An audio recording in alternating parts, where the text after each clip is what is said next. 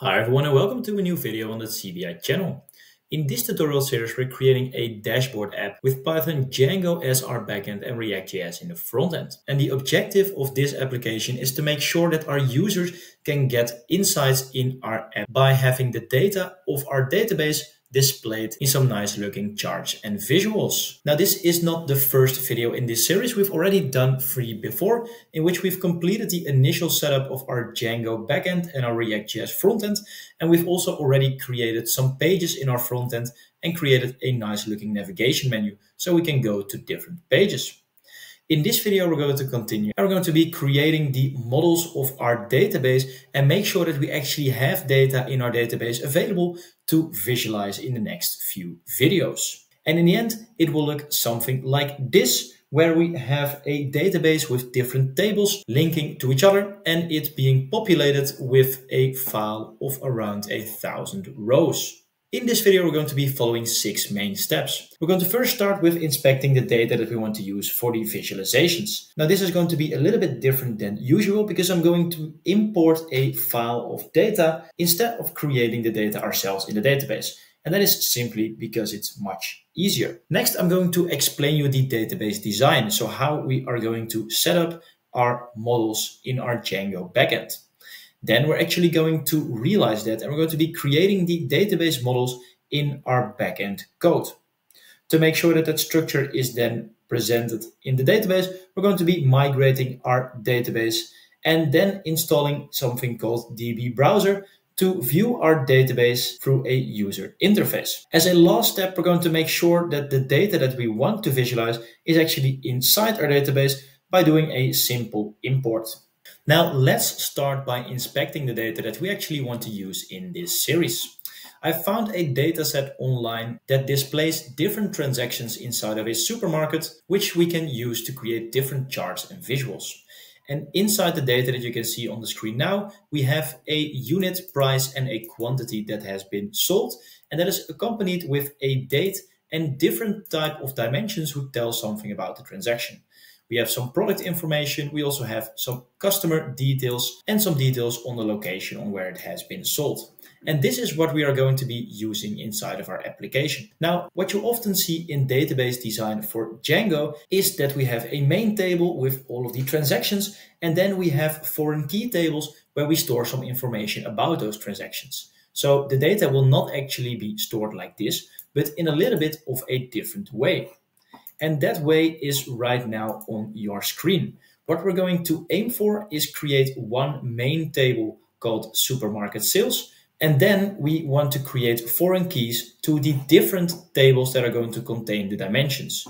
So the branch, the country, payment, the product line, the customer type, and the gender are going to be stored in separate tables and link to the supermarket sales through the unique identifier. Now, to actually make sure that this file is going to fit our database structure, I already split it up in different files. So the supermarket sales table that you see right here is actually going to look like this, where we have a unit price, a quantity, and a date, and then IDs that refer to the different dimensions.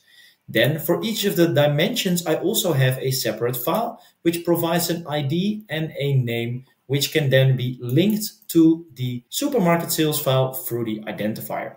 So to provide an example, in this first line, we see a quantity of 7 with a branch ID of 1, and that branch ID of 1 is linking to the branch table. And if we take a look at ID number 1, you can see that it refers to the name A and the branch A as the description. So that's the way that we are going to be setting this up. And I'm also going to make sure that you guys have access to this data as well. So in the description, there will be a link to a file share where you can find all of the different files. So you can just import them into the database as well. The next step that we need to take is make sure that we actually have the structure of our database defined in our models.py file. And that is going to be inside of our backend folder and then inside of the data folder. And in here, we can define all of the tables and the attributes that we want to have inside of our database. And if we take a look at this picture, it means that we're going to create a table for all of the blue boxes and also one for the green box. So let's get started and create the blue ones at first. Now these dimension tables are going to be incredibly simplistic. So we're going to start with the one for the country, where we can say class and then country, because that's going to be the name of the table. And then we can say that it's a models.model. And in there we can define all of the attributes that we would like to see. Now the only thing that we really need is the name, and that is going to be a character field. So we can do models.char field, and in there specify the max length, so the number of characters that is allowed. And I'm going to set that to 200 for now. Now in our example here for country, you can see that we also have an ID column, but we actually don't need to create that because Django creates that by default. Now the next ones are actually going to be really simple because most of our dimensions will only have a name for now. So I'm going to copy over the country, paste it, and then say that the next one for gender is going to be exactly the same because we also only have a name there. Then we can copy it over again and create one for the customer type. Then we can do the same for the branch. But for the branch, we also have a description, which I added to the Excel file right here to provide a little bit more detail. So next to the name attribute right here, we're also going to add one for description. And our descriptions are going to be very short, so we can leave the max length on 200. Now, product line is also going to be very simple. So we're going to just copy over the one for customer type and call it product line. Now, the last one that we also need to add is a payment. And for payment, I've actually added another field next to the name, which is called category. And that is going to tell us a little bit more about what kind of payment this is going to be. So we're calling the model payment. And if we go to our Excel sheet again, you can see that we have a field for category, which identifies whether something is digital or analog. Okay, so now all of our dimensions have been added to our project, but we still need the main table. So we're going to create another class and we're going to be calling it supermarket sales. And this is similarly to the other ones going to be a models.model. Now in here, we're going to start by defining the fields that are not foreign keys. And if we recall correctly, you can see that those are unit price, quantity, and date. So we're going to start off by defining the unit price. And here it's not a character field, but a models.decimal field. And in there, we're going to define two parameters. We're going to state that max digits is going to be equal to 10. And that means that both the whole numbers as the decimal numbers can be 10 characters in total. And then we're going to define that the allowed decimal places is equal to 2, because I only want to see 2 decimals. And you can also see right here that that completely reflects our data because we only have a few numbers and the max of 2 decimals. Now, we also have a field for quantity, and that quantity is going to be another type of field. It's going to be models.integer field. Now, the integer field covers a wide range of negative to positive numbers, and our numbers are not that big, so we can just define it like this, and then we will correctly store it. We also have a date field, and for that, we're going to say models.date field. And just like that, that one is complete. Now, next we will have all of the foreign keys, which link the supermarket sales to the actual dimension tables. So let's start with the one for the country. We can define that country is going to be equal to models.foreign key. And then we say that the table that we want to link to is country, because that's the one that we want to link to. And we can also state that on delete is equal to models.cascade. Now, whenever we define a foreign key field, we always need to define what happens when we delete one of the dimensions. And in this case, we say if one of the dimensions is deleted, we also want to delete the row in this table. There are a lot of different options for the onDelete statement, and you can find those in the Django documentation. Now, for the other ones, this is going to be exactly the same. So we can just copy it over for gender and then just change the attribute name there and say that we need to link to the gender table. And we can also do this for the customer type. and then also state that it's the customer type table, and same for branch, product line, and payment.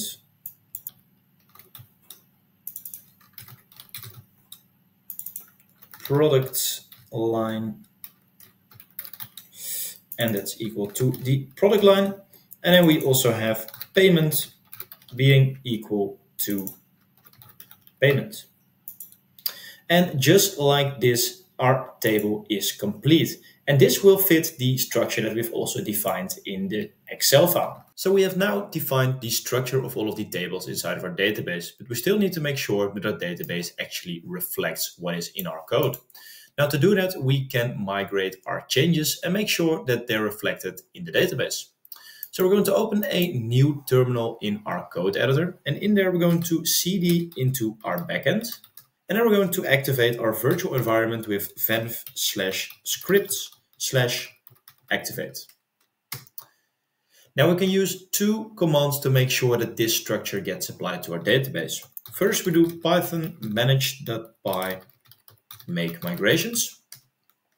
And this is going to create a migration file with all of the different models that are specified right here. Now, to apply those models, we do python manage.py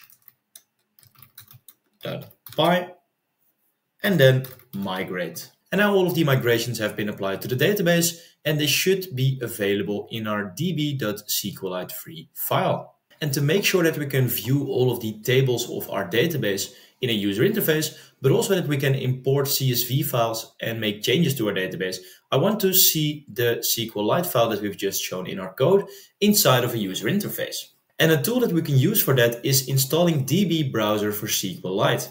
Now, this is a user interface that shows you all of the tables and attributes that you have inside of your database. And you can also add new records in there, so you can modify your database while you're in development. And that is quite nice. Now, this is all open source and free. I think there are also other alternatives that you can use, but this is the one that I like to use myself. So we're going to go to download on the top of the screen, and I'm going to install the installer for 64-bit Windows. Now, once the file has been installed, you will get the SQLite setup wizard, where you can just click next, accept the terms in the agreement, and then make sure that you say that you want to have DB Browser as a program. And I'm also going to put it on my desktop, because if you don't do this, you will not actually see anything on your computer. Then we can click next, and I'm completely fine with the setup. And as a final step, we can click on install. And after a few seconds, the DB browser has been installed successfully. And if we now open the DB browser for SQLite, you can see that it's quite a basic user interface. And to get our database inside of this thing, we can just open the db.sqlite3 file in that user interface. In the DB browser, we can click on Open Database. And then we're just going to go to the location of our project, which in my case is on the desktop. And there in the backend folder, we have the db.sqlite file. And we can click on Open. And immediately when we open it, we can see a rundown of all of the different tables that we have inside of our database, including the ones that I've just created for branch, country, customer type, gender, payment, and product line. So that is looking just fine. And when we click on Browse Data, we can even take a look at it on the table level. And you can see that there's not any data in there right now. Now, our objective is to make sure that all of the data from our Excel sheet is populated in this overview right here. Now, we can do that in a few different ways, and I'm going to show you both of them. The first thing, what we're going to do for all of the dimensions, for example, the branch, is we can just create new rows right here. So for example, the 3 rows that we actually need for the branch. And from our Excel file, we can select the name and the description and just paste them in right here. And then click on Write Changes, and then everything will be working just fine. Now, one thing that you need to be wary about is that your IDs are going to match the IDs that you have inside of your file. Otherwise, it will not link correctly to the total one.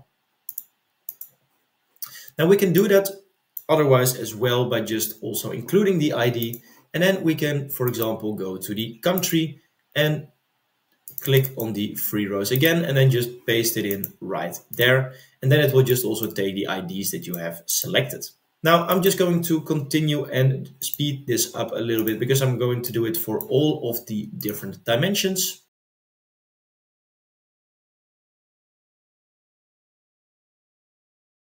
And the last one that we also need to do is the one for payment. So let's just copy over those three and make sure that it's all available in here. 1, 2, 3, and then paste it in. Now we're going to write changes and all of our dimensions will now successfully be populated inside of our database. Now we want to do the same thing, but then for our supermarket sales. And you can see that what it expects is the ID, the unit price and the quantity, and also the date, and then the field names with an underscore and ID after all of them. And you can see in our total file that is reflected in here as well. Now, one thing we can probably do is just copy over the 1000 rows and then click just one row in here and then say that I want to paste it. But that's going to do all of the information in this one row because we really need to click on 1000 rows to make sure that it's all being populated. And that's not what we want to do. So I'm just going to delete these rows for now and write those changes. And we're going to actually import a CSV into this to populate all of these fields. So how do we do that? Well, what we need to do is we need to copy over all of the data that we have in here, put it in a separate spreadsheet like this. And then we need to save this spreadsheet as a CSV file. So in the save as type, we're going to say that it's a CSV file and the name needs to be exactly the same as the table name inside of the DB browser. So data underscore supermarket sales. So in here we state data underscore supermarket sales. Now inside of our CSV file, we're also going to add one column right here called ID because that's also expected when we do this delivery. So we're just going to go and scroll it all the way down. I think it's about 1000 rows that we have. And then we're going to save it. Now to get this inside of this data underscore supermarket sales table, we can click on file and then import and then table from CSV file. Then we're going to go to the file that we have just saved. And in here, you can see that the table name is data underscore supermarket sales. We select that the columns are in the first line. And then we can see all of the data that we have right here. Then we can click on OK. And it will recognize that there's already a table named data underscore supermarket sales. And it asks, do we want to import the data into it? And I'm going to say yes to all. And now we can see that all of our data has been correctly populated inside of our database. And we have over 1000 records now in there. And then we want to do write changes. And when we do this, we get a foreign key constraint. So it's not writing it correctly. And if I check out what is going on, then I see that in the payment IDs, we get IDs from 6 and 5. However, when we go to our payments table, you can see that we only have 3 right here. So I think there's something wrong with the order of the table. And when I compare it with the CSV file, we can indeed see that the product line ID and the payment ID columns are switched. So we need to make sure that these columns are exactly in the same order as what is inside of our database. So for now, I'm just going to insert a column right here and then make sure that payment ID precedes the product line ID. And let's save that. Now what we're going to do inside of our database is just select everything and say that we want to delete it and write those changes. And then we're just going to do a new import right here with the same file, but then hopefully in the right order. And let's check if that is the case. Yeah, we now see the payment ID on the right line. And then we do OK and we select yes. And hopefully when we now do write changes, it works just fine. And just like that, we have enough data inside of our database to start visualizing it in the next few videos. And that is actually all for today. In this video, I showed you how you can create your database models and how we can make sure that data is imported inside of our database for this specific use case. In the next video, we're going to continue and we're going to make sure that we can bring this data from our backend to our front end with an API. And that is going to cover both setting up the backend correctly and also making sure that we have an Axios instance that can bring it to the front end. I hope you've enjoyed this video. If you did, please leave a like and subscribe, and I hope to see you in the next one. Bye bye.